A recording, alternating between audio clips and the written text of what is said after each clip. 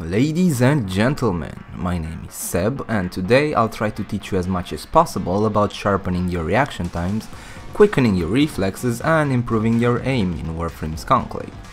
Or anywhere else, really. First off, reaction time is highly dependent on genetics, and can only be improved by around 20% or so. But there's no need to panic, since there's more than just reaction times at play when it comes to shooters, as you'll soon see. A person's reaction time is generally between 200 and 300 milliseconds, and is usually never slower than 400. Here you can measure your reaction times average. I'll post the link in the description below as well. Do take into account that your monitor and mouse both add a few extra milliseconds due to input delay. Some TVs that people game on may add up to an extra 50 milliseconds, something you probably shouldn't be gaming on and expecting to be competitive, if you ask me. Warframe's PvP involves a lot of movement, especially with the newer Parkour 2.0, and to remain competitive you always have to be on the move. Hesitating or even stumbling for half a second will cost you your HP bar in a lot of situations. But there's a very nice trick which can quickly help you navigate around better, and the best part is, it takes but a few minutes to achieve this. First, let me explain the idea behind this. Anyone here who drives a car and likes speed is more than familiar with the concept I'm about to tell you. So, you're going down the highway fairly fast, paying attention to traffic, to roads, to the signs and whatnot. And after driving for like 15 to 20 minutes, you exit the highway and you're now driving at around 90 km per hour on normal roads, which is still fairly fast. But all of a sudden it feels so slow, as if nothing is testing your brain anymore. You could easily react to anything the road throws at you. That's something called overspeed training, and using this I'll explain how to apply it in Warframe. Now the only downside to this, for maximum results anyway, is that it requires a Volt, as much power strength, duration and efficiency as you can muster, and a Rush mod. Or a Porsman choice would be a Loki Prime with Rush and a Sprint Boost aura, but that's less effective. Now, equip your Vault with the mentioned mods, go to a deception or capture mission of your choice, use speed at all times and try rushing to the mission as fast as possible. Don't bother with killing anything since it's pointless. Kind of like this. What you should focus on is trying to not collide with stuff. Go as smooth and as fast as possible, be it on the ground or through the air, while also paying attention to the map. Do that on 3 different tile sets, or until it feels like what you're doing doesn't pose a challenge anymore, and then go and PvP. Movement will come to you naturally because you can easily anticipate what you should do next without thinking much, which allows your brain to more easily focus on the combat and tracking the enemy's movements more accurately. One trick that can keep you mobile at all times and is very easy to execute is that you can do a small slide step by tapping Control while you're still aiming, which will propel you in the direction of your choice and is very useful when firing slow fire rate weapons, since it gives you more windows of opportunity to shoot back at your opponent while also messing with their aim. But simply avoiding damage and being quick on your feet won't get you anywhere if you don't also return fire. First of all, different people are better with different weapons. I, for example, suck with auto rifles. My aim is horrible, and no matter what I do, improving it is incredibly hard. At least in Warframe anyway. But on the other hand, I'm usually really good with high damage single shot weapons at mid to close ranges. So before getting angry at yourself, first try out all the different weapon types the game has to offer. And I'm more than certain you'll find a weapon type that suits you perfectly.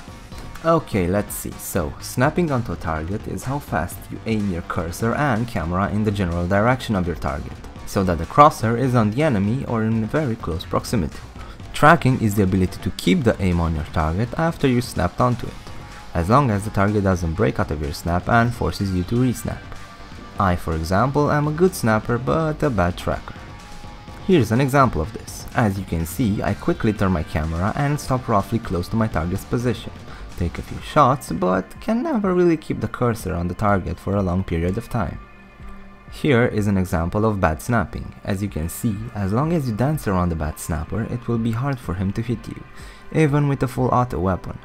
And here you can see me being a horrible tracker. Yeah, that's bad. Usually good snappers make for good shotgun users, while good trackers make for good sniper users.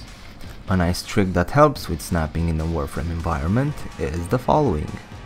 First, get an accurate single-shot weapon, like a Lato, Lex, Vasto or a Magnus.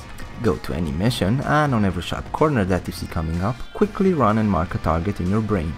No bigger than a Warframe though. Now go back and slide into the corner, and try to hit the target you marked as soon and as accurate as possible. And try not to pre-aim. Practice that, and it should, in theory, help your ability to snap onto targets and improve your accuracy while also remaining mobile. Equipping the enemy sense aura, going invisible while using a bow, and doing the same trick just that you're actually trying to hit enemies this time, works roughly the same. This also helps with landing your bow shots. However, the best way to improve your accuracy, especially with weapons that have travel time on their projectiles, is to just practice, and practice. Now, for all you melee lovers out there, I'm happy to inform you that your skill will improve naturally as you master the game's movement system more and more. But there are certain weapons that are better than others in PvP. For example, if you can keep up with your target, using a dagger with the Heartseeker mod from Teshin will much more easily allow you to keep the lock onto your target. But if you really have to win, and I'll probably regret saying this, you can always equip a hammer, run near your target and do a jump attack, which will knock down the target, allowing for a very quick and easy kill, especially if you use a shotgun. You can also do this with any weapon that can knock down, but watch out, missing your target with the jump attack will expose you to a counterattack very easily. But all I've said can swiftly go down the drain if your gaming machine simply isn't up for the task. I won't talk about low FPS, since that's pretty obvious how it impacts your aim. But instead... Have you ever tried sniping someone at grid distance when they're but a few pixels wide on the screen? And no matter how hard you tried, you simply couldn't properly place your crosshair over the target? That's most likely because your screen's resolution, alongside your mouse's sensitivity, is impairing you greatly from doing so. A small screen resolution paired with a low DPI or dots per inch mouse makes your aim go everywhere when trying to fine-tune a shot. You might want to think about upgrading if that's your particular problem. And trust me, it makes a bigger difference than you think.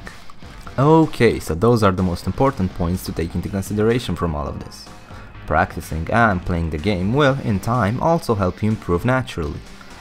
And don't worry, you'll get there. Everyone does eventually.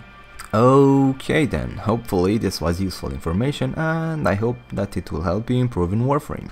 Have a nice day and I hope to see you all next time.